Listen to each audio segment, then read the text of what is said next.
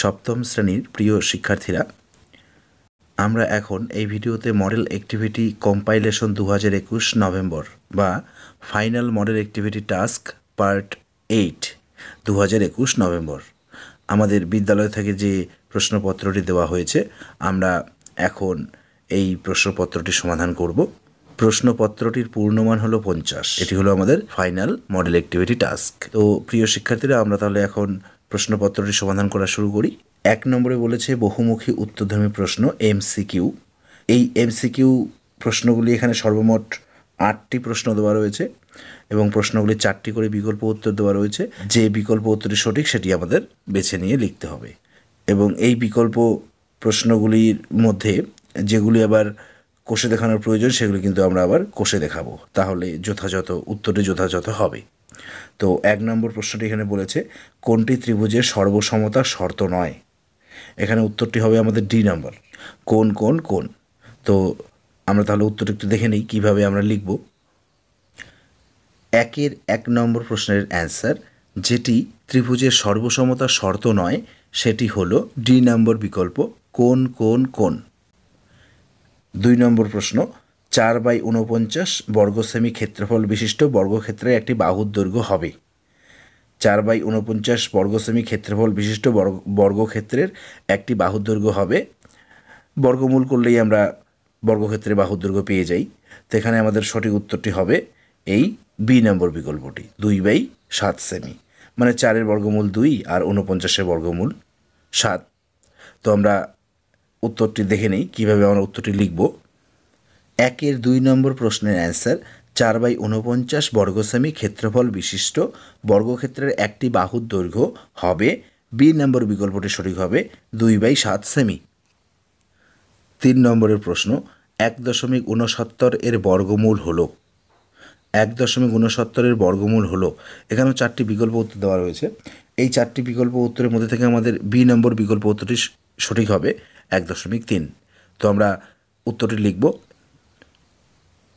3 নম্বর প্রশ্নের অ্যান্সার, 1.69 এর বর্গমূল হবে।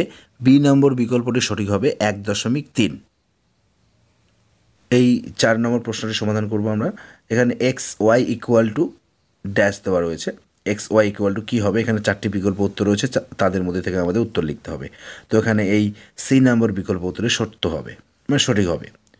আমরা কেমন করে বুঝবো? খুবই সহজ। এই যে এক্সকে আমরা ভাববো এ, ওয়াইকে ভাববো বি, এ বির যে সূত্রটি রয়েছে সেটি হলো এই যে এটি, a+b/2² মাইনাস a-b/2²। তো আমাদের সঠিক উত্তর হবে এই সি নম্বর বিকল্প। তো আমরা উত্তরটি দেখে নেই, আমরা সুন্দর করে সাজিয়ে লিখব। 4 নম্বর প্রশ্নের answer, x Y equal to C নম্বর বিকল্পটি সঠিক হবে x+y/2² মাইনাস x-y/2²। তোমরা এভাবেই উত্তরটি লিখবে। 5 নম্বর প্রশ্নটি বলেছে যখন কোনো ট্রেন কোনো সেতু অতিক্রম করে তখন ট্রেনটিকে অতিক্রম করতে হবে। 4টি বিকল্প উত্তর দেওয়া রয়েছে। যখন কোনো ট্রেন কোনো সেতু অতিক্রম করে তখন ট্রেনটিকে অতিক্রম করতে হবে। এই প্রশ্নটির সঠিক উত্তর হবে এই সি নম্বরটি, ট্রেনটির নিজের দৈর্ঘ্য প্লাস সেতুর দৈর্ঘ্য। এটি খুবই সহজ। কোনো ট্রেন যখন কোনো সেতুকে অতিক্রম করবে তখন ট্রেনের নিজের দৈর্ঘ্য আর সেতুর দৈর্ঘ্য তাকে অতিক্রম করতে হবে। তো এই সি নম্বর বিকল্পটি সঠিক হবে। তো আমরা উত্তরটি সাজিয়ে একটু লিখব, দেখে নাও। 5 নম্বর প্রশ্নের অ্যান্সার, যখন কোনো ট্রেন সেতু অতিক্রম করে তখন ট্রেনটিকে অতিক্রম করতে হবে। সি নম্বর বিকল্পটি সঠিক হবে ট্রেনটির নিজের দৈর্ঘ্য প্লাস সেতুর দৈর্ঘ্য। এই 6 নম্বর প্রশ্ন, ত্রিভুজাকৃতি ক্ষেত্রের ক্ষেত্রফল। ত্রিভুজাকৃতি ক্ষেত্রের ক্ষেত্রফল নির্ণয় করার এখানে কোন অপশনটি সঠিক হবে আমাদের লিখতে বলা হয়েছে। খুবই সহজ। এই প্রশ্নটির ক্ষেত্রে এটি আসলে একটি সূত্র। ত্রিভুজাকৃতি ক্ষেত্রের ক্ষেত্রফলের সূত্র হলো ডি নম্বরটি, হাফ ইন্টু ভূমির দৈর্ঘ্য ইন্টু উচ্চতা। হাফ ইন্টু ভূমির দৈর্ঘ্য ইন্টু উচ্চতা, এটি হলো সঠিক উত্তর। তো আমরা উত্তরটি খাতায় যেভাবে লিখব দেখে নাও। 6 নম্বর প্রশ্নের অ্যান্সার, ত্রিভুজাকৃতি ক্ষেত্রের ক্ষেত্রফল ডি নম্বর বিকল্পটি তোমরা সঠিক লিখবে, হাফ ইন্টু ভূমির দৈর্ঘ্য ইন্টু উচ্চতা।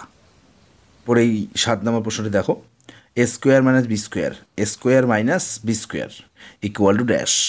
এখানে 4টি বিকল্প উত্তর দেওয়া রয়েছে। খুবই সহজ এই উত্তরটি। এই যে a² - b² এটি হলো একটি সূত্র। সূত্রের পূর্ণরূপ হলো স্কোয়ার মাইনাস বি স্কোয়ার, এর বিস্তৃত রূপ হলো এই যে সি নম্বর বিকল্পটি এ প্লাস বি ইন্টু এ মাইনাস বি। খুবই সহজ। তো আমরা এই 7 নম্বরের উত্তর লিখব সি নম্বর বিকল্পটি। তো আমরা খাতায় সাজিয়ে লিখব, সুন্দর করে সাজিয়ে লিখব, দেখে নাও। কের 7 নম্বর প্রশ্নের answer A square minus B square equal to C নম্বর বিকল্পটি সঠিক হবে এ প্লাস বি ইন্টু এ মাইনাস বি। এই 8 নম্বর প্রশ্নটি দেখো, এই 8 নম্বর প্রশ্নটিতে আমাদের চিত্র অঙ্কন করে দেওয়া রয়েছে। এখানে একটি জমির চিত্র দেওয়া রয়েছে এবং জমিটির চারিপাশে রাস্তা করে দেওয়া রয়েছে। তো আমাদের প্রশ্ন বলেছে রাস্তা সহ জমির দৈর্ঘ্য, রাস্তা সহ জমির দৈর্ঘ্য কত হবে। জমি কিন্তু এই যে এইটুকু হচ্ছে জমি, জমি হচ্ছে জমিটির দৈর্ঘ্য হচ্ছে 20 মিটার। আর রাস্তা কত আছে, এই যে এইটুকু হচ্ছে রাস্তা 3 মিটার, এইটুকু হচ্ছে 3 মিটার। তাহলে এর প্রশ্নে বলেছে যে রাস্তা সহ জমির দৈর্ঘ্য, রাস্তা সহ জমির দৈর্ঘ্য, তাহলে 20 এদিকে 3 এদিকে 3, 3 3 6 26 মিটার হবে। তাহলে রাস্তার দৈর্ঘ্য পাচ্ছি আমরা 26 মিটার। আর বলছে রাস্তা বাদে জমির প্রস্থ, রাস্তা বাদে জমির প্রস্থ। তো এই যে এইটুকু হচ্ছে জমি, রাস্তা বাদে জমির প্রস্থ, রাস্তা বাদ দিয়ে জমির প্রস্থ কত হবে। রাস্তা সহ জমিটি কত আছে, রাস্তা সহ জমির প্রস্থ হলো এই যে এইটুকু, এইটুকু জমি আর এই যে দুই পাশে রাস্তা, রাস্তা সহ জমির প্রস্থ এখানে দেওয়া রয়েছে 21 মিটার। তো প্রশ্নে আমাদের বলছে রাস্তা বাদে, তো 21, তো তার মানে এইটুকু 3 এইটুকু 3, চারিদিকে 3 মিটার রাস্তা। তো এই যে 3 3 বাদ দিলে মানে 21-এর থেকে 3 3 6, 6 বাদ দিলে হয়ে যাচ্ছে 15। তার মানে আমরা রাস্তা সহ জমির দৈর্ঘ্য পাচ্ছি হচ্ছে 26, আর এবং রাস্তা বাদে জমির প্রস্থ পাচ্ছি আমরা 15। তো আমাদের এখানে এই প্রশ্নটির ক্ষেত্রে আমাদের সঠিক উত্তর হবে ডি নম্বর বিকল্প। ডি নম্বর বিকল্পটি আমাদের সঠিক হবে। তো আমরা অ্যান্সারটি একটু গুছিয়ে লিখব, তোমরা দেখে নাও, ঠিক একইভাবে তোমরাও লিখবে। 1-এর 8 নম্বর প্রশ্নের অ্যান্সার রাস্তা সহ জমির দৈর্ঘ্য এবং রাস্তা বাদে জমির প্রস্থ হলো যথাক্রমে ডি নম্বর বিকল্প সঠিক হবে 26 মিটার আর 15 মিটার। 2-এর প্রশ্ন সত্য মিথ্যা লেখো। 1 নম্বর x plus Y whole square এর সূত্র থেকে x minus Y whole square এর সূত্র নির্ণয় করতে ওয়াই এর পরিবর্তে মাইনাস ওয়াই লিখতে হবে। এখানে বলেছে x plus Y whole square এর সূত্র থেকে যদি আমরা এক্স মাইনাস ওয়াই হোল স্কোয়ারের সূত্র নির্ণয় করি তাহলে এই যে প্লাস ওয়াই এর পরিবর্তে মাইনাস ওয়াই লিখতে হবে, মানে এই প্লাস ওয়াই এর পরিবর্তে মাইনাস ওয়াই লিখতে হবে। তো এই বিবৃতিটি সত্য হবে। তো দেখে নাও আমরা উত্তরটি কীভাবে লিখব। 2-এর 1 নম্বর প্রশ্নের answer x plus Y whole square এর সূত্র থেকে x minus Y whole square এর সূত্র নির্ণয় করতে ওয়াই এর পরিবর্তে মাইনাস ওয়াই লিখতে হবে। এই বিবৃতিটি সত্য হবে, তাই আমরা এখানে প্রশ্নটি লিখে আমরা এখানে সত্য লিখব। 2 নম্বর প্রশ্ন 4 minus x into x minus 4 equal to, এখানে আছে 16 মাইনাস এক্স স্কোয়ার। এখানে সমান সমান দেওয়া আছে, কিন্তু মানে বাঁ দিকের প্রশ্নে বলেছে আর কি যে বাঁ দিকের বিবৃতি আর ডান দিকের বিবৃতি, দুটি বিবৃতি বা তথ্য, বাঁ দিকের তথ্য বা ডান দিকের তথ্য, দুটি তথ্যই সমান সমান বলেছে প্রশ্নে, কিন্তু আদৌ এই বিবৃতি বা তথ্য দুটি সমান সমান নয়। কারণ এখানে আমরা এই দেখো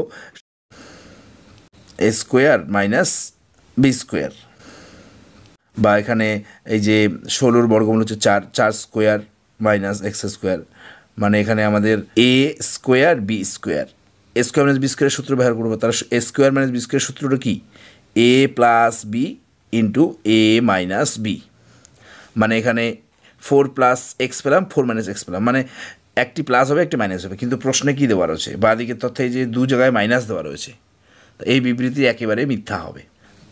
ঠিক আছে, বাঁ দিকের তথ্যটি এখানে ভুল দেওয়া রয়েছে, মানে এক জায়গায় যদি প্লাস দেওয়া থাকতো তাহলে সত্য হতো। তো আমরা এই বিবৃতিটি মিথ্যা লিখব। তো প্রিয় শিক্ষার্থীরা তোমরা উত্তরটি দেখে নাও কীভাবে লিখব।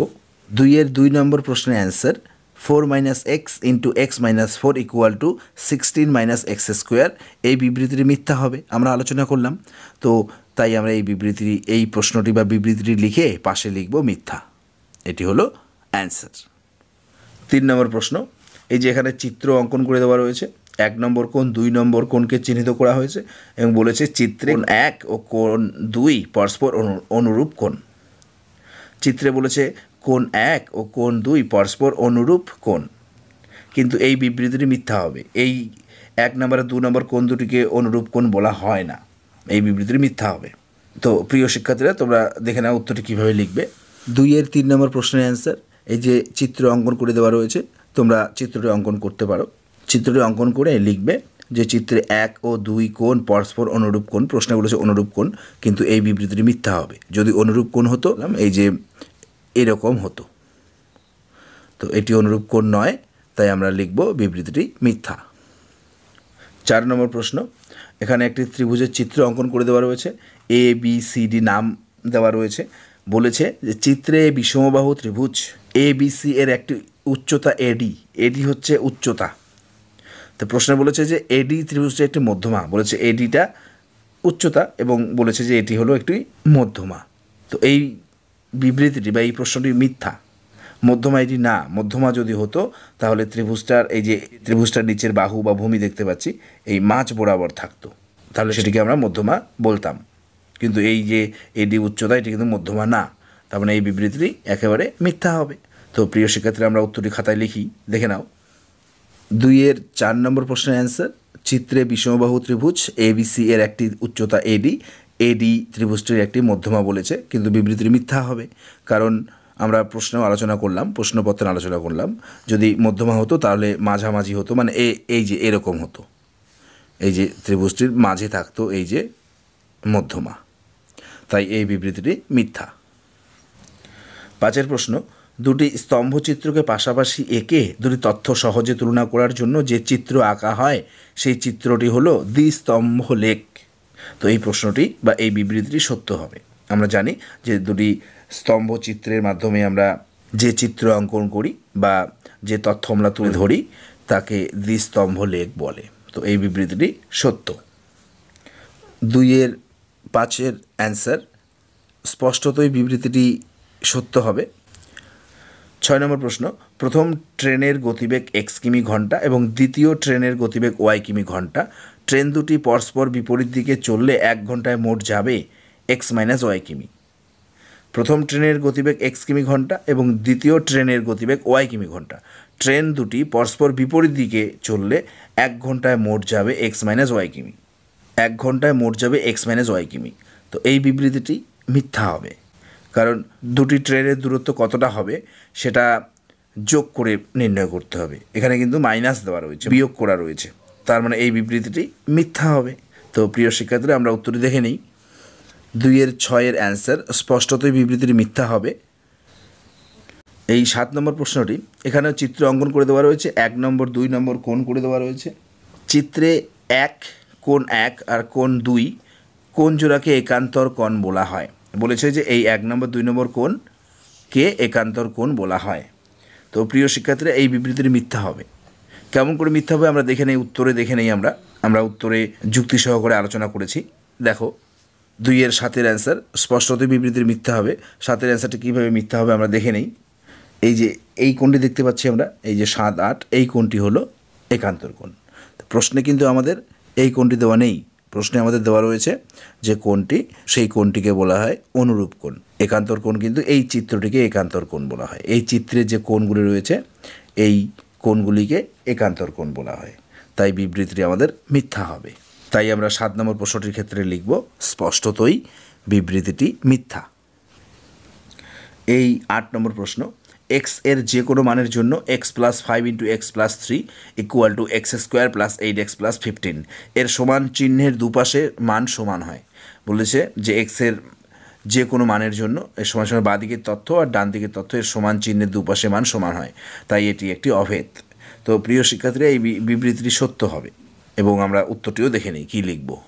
এই 8-এর অ্যান্সার, স্পষ্টতই বিবৃতিটি সত্য হবে। কিভাবে সত্য হবে আমরা আমাদের পাঠ্য বইয়ে 157 পাতায় দেখে নেই।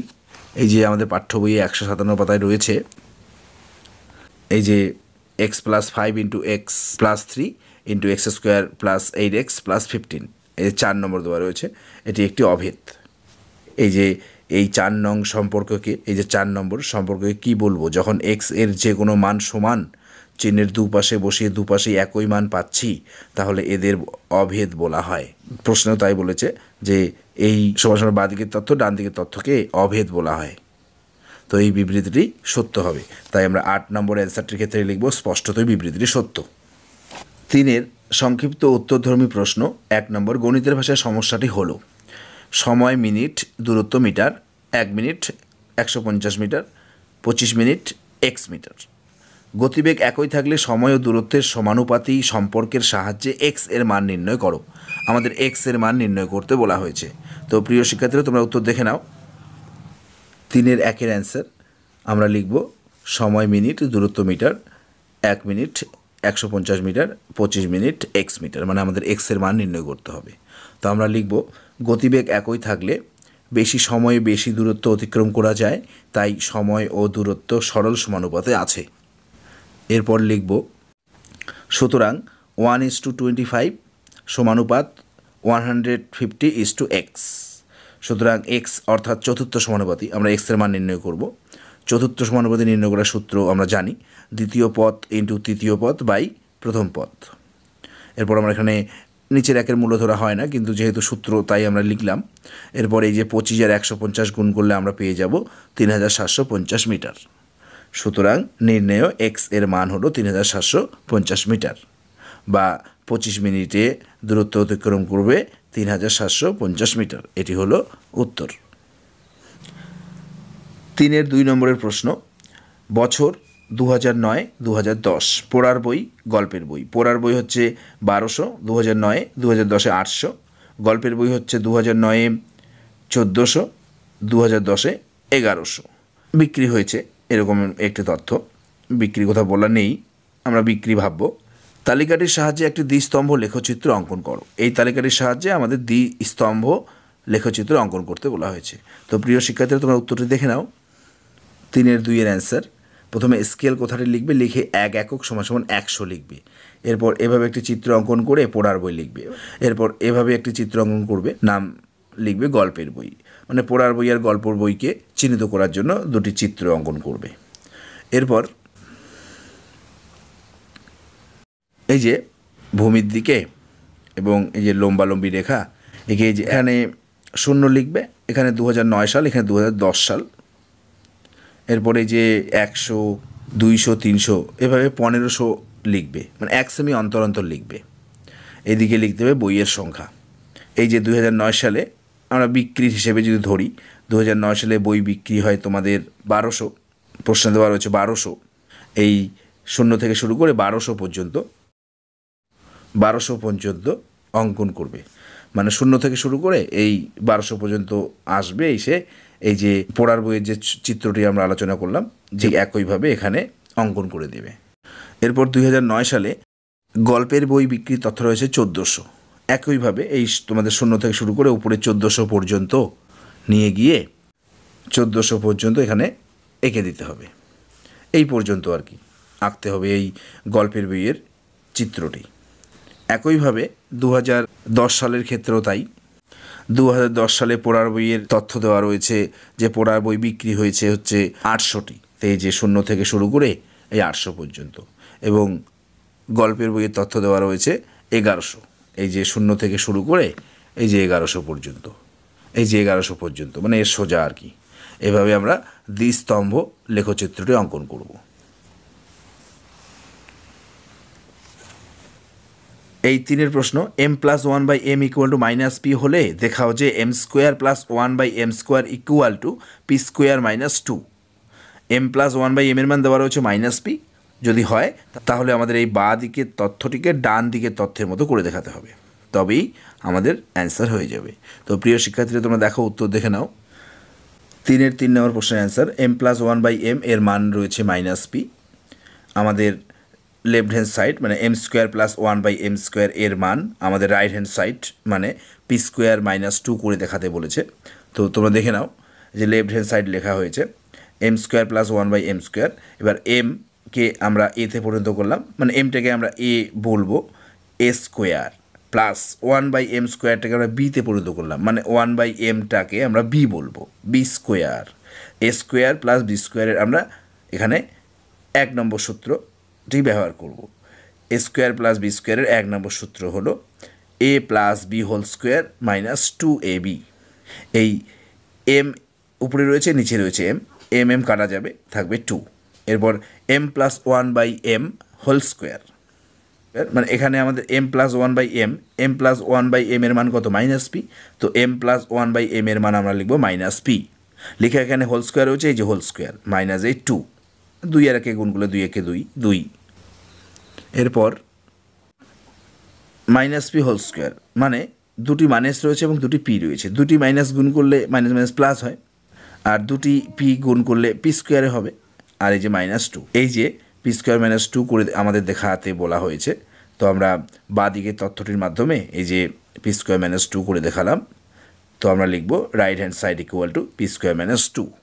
সুতরাং left hand side equal to right hand side, proved হয়ে গেল আমাদের প্রমাণিত। এই 4 নম্বর প্রশ্ন, √2 এর 2 দশমিক স্থান পর্যন্ত আসন্ন মান নির্ণয় করো। তো প্রিয় শিক্ষার্থী, তোমরা এই 4 নম্বর প্রশ্ন উত্তর দেখে নাও। 3-এর 4-এর অ্যান্সার, √2 এর 2 দশমিক স্থান পর্যন্ত আমাদের আসন্ন মান লিখতে বলা হয়েছে। তো তোমরা দেখে নাও, এই যে প্রথমে এখানে 2 লিখবে, লিখে দশমিক দিতে হবে, দেওয়ার পর 2 দশমিক স্থান পর্যন্ত যেহেতু লিখতে বলা হয়েছে জন্য দশমিকের ডান দিকে 3 জোড়া শূন্য নিতে হবে। ঠিক আছে, এরপর এখানে 1 বাদ দিতে হবে, 1কে 1, এবার বিয়োগ করতে হবে, 2-এর থেকে 1 বিয়োগ করলে 1 হয়। এরপর এই যে দশমিক এখানে উঠিয়ে দিতে হবে, দেওয়ার পরে 1 জোড়া শূন্য নামাতে হবে। ভাগ পদ্ধতিতে বর্গমূল নির্ণয় করার জন্য আমাদের 1 জোড়া শূন্য একবারে নামাতে হয়। এরপর এখানে এই 1-এর ডবল এখানে 2 লিখতে লাগে। এরপর এখানে 4 বাদ দেওয়া হয়েছে, এখানেও 4 বাদ দিতে হয়। 4 দিয়ে 24কে গুণ করলে 96 হয়, 100 থেকে 96 বিয়োগ করলে 4 হয়। এরপর আবার 1 জোড়া শূন্য নামাতে হয়। এরপরে এই যে 14 হলো, এই 14-র ডাবল লিখতে লাগে 28। এরপরে এখানে 1 বাদ দেওয়া হয়েছে, এখানে 1 বাদ দিলে এখানেও 1 বাদ দিতে হয়, তখন এই 1 দিয়ে 281কে গুণ করে লিখতে হয় 281। এই 400 থেকে 281 বিয়োগ করলে হবে 119। এখানে আর 1 জোড়া শূন্য নামানো হয়েছে। এরপর এই যে 141 এর দ্বিগুণ 282 লেখা হয়েছে এবং এখানে 4 বাদ দেওয়া হয়েছে। এখানে 4 বাদ দিলে এখানেও 4 বাদ দিতে হয়, তখন 4 দিয়ে এই 2824কে গুণ করলে হয় 11296। এরপর 11900 থেকে 11296 বিয়োগ করলে হয় 604। আর এখানে আমাদের করা যাবে না, নামানোর কিছু নেই। তাছাড়া আমাদের 2 দশমিক স্থান পর্যন্ত নির্ণয় করতে বলা হয়েছে। তো আমরা জানি 2 দশমিক স্থান পর্যন্ত নির্ণয় করার জন্য দশমিকের পর 3টি অঙ্ক হলেই হয়ে গেল। তো আমরা অ্যান্সার লিখব। সুতরাং √2 এর 2 দশমিক স্থান পর্যন্ত আসন্ন মান হলো 1.41। এটি হলো আমাদের অ্যান্সার।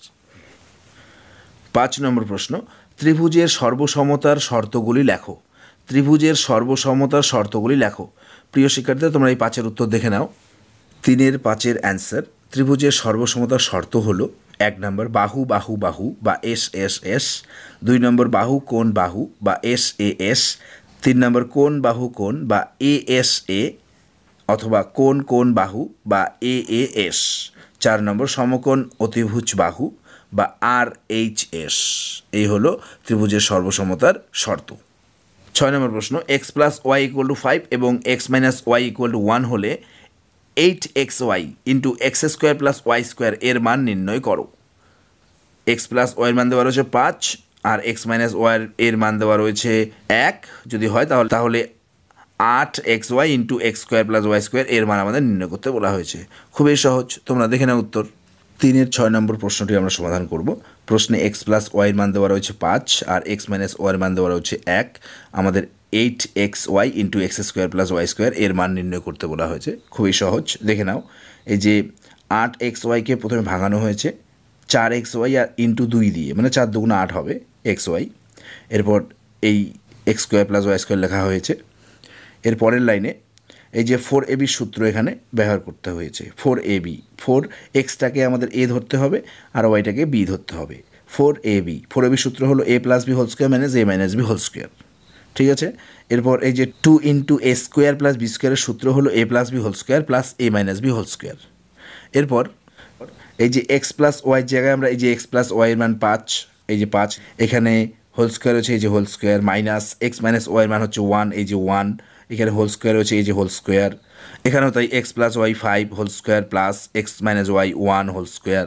ঠিক আছে, এরপর এই যে 5² মানে 5-এর ঘাত হচ্ছে 2, 2টি 5 গুণ করলে 25 হয়। এই যে -1 হোল স্কোয়ার মানে 1-এর ঘাত 2, 2টি 1 গুণ করলে 1 হয়। এখানেও তাই 25 যোগ এই যে 1, 25-এর থেকে 1 বিয়োগ করলে 24 হয়। এখানে কোনো চিহ্ন নেই, আমরা গুণ চিহ্ন দেব। 25 যোগ 1 হয়ে যাবে 26। এই 24 আর 26 যদি আমরা গুণ করি আমরা পেয়ে যাব 624। এই যে 624, এটি হলো আমাদের অ্যান্সার। সুতরাং আমরা লিখব x Y into x square plus Y square এর মান হলো 624। এই হলো অ্যান্সার। 4-1 প্রশ্ন, সংখ্যারেখায় 6+-2 দেখাও। দেখে নাও 4-1 অ্যান্সার। তোমরা স্কেল দিয়ে এভাবে একটি সরলরেখা অঙ্কন করে নেবে, এখানে মাঝে একটি রেখা অঙ্কন করে 0 লিখবে এবং ডান দিকে 1 সেমি অন্তর অন্তর করে 1 2 3 4 করে 8 লিখবে। ডান দিকের সংখ্যাগুলির সামনে কিন্তু সবগুলি প্লাস। বাঁ দিকে আমরা এখানে 5 পর্যন্ত দিয়েছি, 1 থেকে 5 পর্যন্ত লিখবে, লিখে মাইনাস চিহ্ন দেবে। আমাদের সংখ্যারেখায় প্লাস মাইনাস করতে বলা হয়েছে, তো এই যে +6, এই যে 0 থেকে ডান দিকে +6 যাবে এই 6 পর্যন্ত, তারপরে প্লাসে মাঝে মাইনাস হয় মানে -2, এই যে -2 মানে এই যে প্লাস এই 6 থেকে বাঁ দিকে -2, এই যে -2 এখানে লিখবে -2, এখানে +6। তো এই যে প্রথমে গেল +6 তার -2 ব্যাক হলো, তার মানে এখন থাকলো ফাইনাল অ্যান্সার থাকলো এই যে এইটুকু মানে এই যে 4 +4 হলো হচ্ছে আমাদের সংখ্যারেখার মাধ্যমে যোগ বিয়োগের ফল। আমরা এখানে অঙ্কটি করেছি +6 প্লাসে মাঝে -2 +6 -2 হয়ে যাবে +4, এটি হলো অ্যান্সার। তো প্রিয় শিক্ষার্থী, তোমরা নিশ্চয়ই বুঝতে পারলে। 4-2 প্রথম বীজগাণিতিক সংখ্যামালাকে দ্বিতীয় বীজগাণিতিক সংখ্যামালা দিয়ে ভাগ করে ভাগফল নির্ণয় করো। এই যে প্রথম বীজগাণিতিক সংখ্যামালাকে দ্বিতীয় বীজগাণিতিক সংখ্যামালা দিয়ে ভাগ করতে বলা হয়েছে। প্রিয় শিক্ষার্থী, উত্তর দেখে নাও। 4-2 অ্যান্সার, আমাদের প্রথম সংখ্যামালাকে দ্বিতীয় সংখ্যামালা দিয়ে ভাগ করতে বলা হয়েছে। তো এই যে তোমরা দেখো প্রথম সংখ্যামালা লেখা হয়েছে, এখানে ভাগটাকে আমরা বাই চিহ্ন দিয়েছি, দিয়ে এই যে দ্বিতীয় সংখ্যামালা, এরপর প্রথম সংখ্যামালার এই প্রথম পদ এখানে লেখা হয়েছে, বাই এই দ্বিতীয় সংখ্যামালাটি বা দ্বিতীয় পদটি এখানে লেখা হয়েছে। প্রথম সংখ্যামালার এই দ্বিতীয় পদটি এখানে লেখা হয়েছে এবং দ্বিতীয় সংখ্যামালা বা দ্বিতীয় পদটি এখানে লেখা হয়েছে। এরপর এই যে এইটুকু অংশ প্রথমে এখানে কাটাকাটি আমরা করব। 7কে 7, 7 দুগুণে 14, এক্সের ঘাত 3, এখানে এক্সের ঘাত 4 রয়েছে, এখানে এক্সের ঘাত 3 কেটে দেবো, এখানে একটি এক্স থাকবে। ওয়াইয়ের ঘাত 4, এখানে ওয়াইয়ের ঘাত 4 কাটলে ওয়াইয়ের ঘাত 2 থাকবে, কারণ এখানে ওয়াইয়ের ঘাত 6 ছিল। এরপর এখানেও তাই, 7কে 7, 3 7 21, এক্সের ঘাত 3 কাটা হয়েছে, ওয়াইয়ের ঘাত 4 কাটা হয়েছে, এখানে ওয়াই একটি থাকবে। এরপর অ্যান্সার থাকলো, তাহলে উপরে থাকলো 2xy², আর নিচে 1 থাকলো, নিচের 1 থাকলে নিচের 1-এর আমরা মূল্য ধরি না। এই উপরে থাকলো 3y আর নিচের 1-এর মূল্য ধরা হয় না, তার মানে এখন আমরা লিখবো কি 2xy², এই যে মাইনাস 2xy², আর এই যে এখানে মাইনাস রয়েছে, মাইনাসে মাইনাসে প্লাস 3y, এই হলো ভাগফল। তো আমরা আরেকটি লাইন সুন্দর করে লিখতে পারি, সুতরাং নির্ণয় ভাগফল -2xy² + 3y, এই হলো অ্যান্সার। 5 প্রশ্ন, 5-1 ABC একটি ত্রিভুজ আঁকো যার BC = 5.5 সেমি, কোণ ABC = 60 ডিগ্রি ও কোণ ACB = 30 ডিগ্রি। তো আমরা এই ত্রিভুজটি এখন তাহলে আঁকি। প্রিয় শিক্ষার্থীরা, তোমরা দেখো উত্তর। 5-1 অ্যান্সার, আমাদের 5.5 সেমি বাহু বিশিষ্ট এবং 60 ডিগ্রি ও 30 ডিগ্রি কোণ বিশিষ্ট একটি ত্রিভুজ অঙ্কন করতে বলা হয়েছে। তো দেখো তোমরা প্রথমে এভাবে 5.5 সেমি একটি রেখা অঙ্কন করবে স্কেল দ্বারা, এরপর এই যে 60 ডিগ্রি আর 30 ডিগ্রি অঙ্কন করতে হবে। তোমরা একটি রেখা অঙ্কন করে চাঁদা দিয়ে 60 ডিগ্রি অঙ্কন করবে, এখানে চাঁদা দিয়ে 30 ডিগ্রি অঙ্কন করবে। এরপর আমরা ত্রিভুজটি অঙ্কন করব। ত্রিভুজটি অঙ্কন করার জন্য প্রথমে একটি সরলরেখা অঙ্কন করবে 5.5 সেমির বেশি, এরপর এখানে বিন্দু করবে রুল দিয়ে, করার পর বি নাম দেবে এবং এখানে বিন্দুতে এক্স নাম দেবে। দেওয়ার পর কম্পাস দিয়ে তোমরা 5.5 সেমি যে রেখাটি অঙ্কন করলাম একটু আগে উপরে, সেই রেখাটি তোমরা পরিমাপ কম্পাস দিয়ে নিয়ে বি বিন্দুতে বসিয়ে এখানে কাটবে। কাটার পর রুল কম্পাস দিয়ে 60 ডিগ্রির পরিমাপটা নিতে হবে। নিয়ে 60 ডিগ্রির পরিমাপটা কীভাবে নেবে, প্রথমে এইখান থেকে দেখো, এখান থেকে এই পর্যন্ত রুল কম্পাস বসিয়ে পরিমাপ নিয়ে এই যে এখানে বসিয়ে এই যে একটি বৃত্তচাপ আঁকবে। এরপর এখান থেকে এখানে কম্পাসের মাথা এবং এখানে রুলের মাথা বসিয়ে এইটুকুর পরিমাপ নিয়ে এখানে বসিয়ে এই যে এখানে কাটবে বা বৃত্তচাপ আঁকবে। আঁকার পর স্কেল দ্বারা একটি রশ্মি অঙ্কন করবে। এরপর একইভাবে এই 30 ডিগ্রি অঙ্কন করবে এবং এদিকে একটি রশ্মি অঙ্কন করবে বা রেখা অঙ্কন করবে, যুক্ত করে দিবে। যুক্ত করে দেওয়ার পর 5.5 সেমি লিখবে, এখানে 60 ডিগ্রি লিখবে, এখানে 30 ডিগ্রি লিখবে, এখানে ABC লিখবে, হয়ে গেল ত্রিভুজ। সুতরাং ABC ত্রিভুজ অঙ্কন করা হলো। 5-2 করিম চাচার আয়তক্ষেত্রাকার জমির দৈর্ঘ্য প্রস্থের 2 গুণ এবং এই জমির ক্ষেত্রফল 578 বর্গমিটার। করিম চাচার জমিটির দৈর্ঘ্য প্রস্থ ও পরিসীমা নির্ণয় করো। তো প্রিয় শিক্ষার্থীরা, তোমরা উত্তর দেখে নাও। এরপর 5-2 অ্যান্সার লিখবে। ধরি করিম চাচার আয়তক্ষেত্রাকার জমির প্রস্থ এক্স মিটার, সুতরাং জমির দৈর্ঘ্য হবে 2x মিটার, কারণ প্রশ্নে বলেছে যে জমির দৈর্ঘ্য প্রস্থের দ্বিগুণ মানে 2x metre. প্রশ্নানুযায়ী 2x into x equal to 578 metre. 578 হলো জমির ক্ষেত্রফল। তো আমরা জানি যে আয়তক্ষেত্রাকার জমির ক্ষেত্রফলের সূত্র কি? দৈর্ঘ্য ইন্টু প্রস্থ। তো এই যে 2x হলো দৈর্ঘ্য আর প্রস্থ হলো x, তাই এই যে সমান সমানের বাঁ দিকে দৈর্ঘ্য ইন্টু প্রস্থ লেখা হয়েছে এবং সমান সমানের ডান দিকে ক্ষেত্রফল লেখা হয়েছে। দৈর্ঘ্য ইন্টু প্রস্থ মানে ক্ষেত্রফল, তাহলে সমান সমানের বাঁ দিকের তথ্য ডান দিকের তথ্য দুটোই সমান সমান। বা লিখে এই 2x আর x গুণ করা হয়েছে, 2x আর x গুণ করলে হয় 2x স্কোয়ার সমান সমান 578, বা এই এক্স স্কোয়ার সমান সমান 578 বাই লিখে এই 2 এখানে সমান সমান বাঁ দিক থেকে ডান দিকে ভাগে লেখা হয়েছে। এরপর 2 দিয়ে 578কে যদি আমরা ভাগ করি বা কাটি আমরা পাবো 289, বা এই এক্স স্কোয়ার সমান সমান 289। সুতরাং এক্স স্কোয়ারের বর্গমূল লেখা হলো এখানে এক্স, আর 289 বর্গমূল হচ্ছে 17। আমরা এই যে এক্স ইকুয়াল 17 পেলাম, মানে আমরা প্রস্থ ধরেছি এক্স মিটার, মানে 17 মিটার পেয়ে গেলাম, তাহলে আমরা প্রস্থ। এরপর আমরা লিখব, সুতরাং জমির প্রস্থ হচ্ছে 17 মিটার, আমরা পেয়ে গেলাম এক্সের মান 17 মিটার এবং দৈর্ঘ্য হবে দৈর্ঘ্য প্রস্থের দ্বিগুণ, মানে 2 দিয়ে গুণ করতে হবে, 17 দুগুণা 34 মিটার। জমির পরিসীমা, আমাদের জমির দৈর্ঘ্য চেয়েছে, জমির দৈর্ঘ্য আমরা পেলাম 34 মিটার, প্রস্থ চেয়েছে, প্রস্থ পেলাম 17 মিটার এবং জমির পরিসীমা চেয়েছে। তো জমির পরিসীমার সূত্র হবে এখানে 2 ইন্টু দৈর্ঘ্য প্লাস প্রস্থ মিটার। 34 আর 17 যোগ করলে হয় 51, 51 দুগুণই হয় 102 মিটার।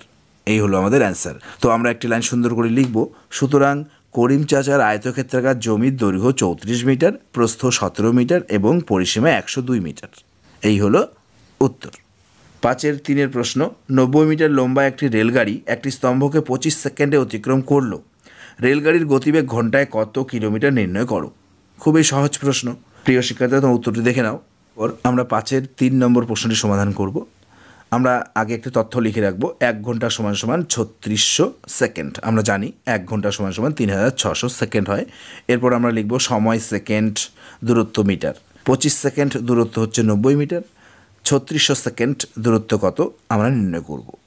মানে আমাদের গতিবেগ নির্ণয় করতে বলা হয়েছে, রেলগাড়ির গতিবেগ ঘন্টায় কত আমাদের নির্ণয় করতে বলা হয়েছে।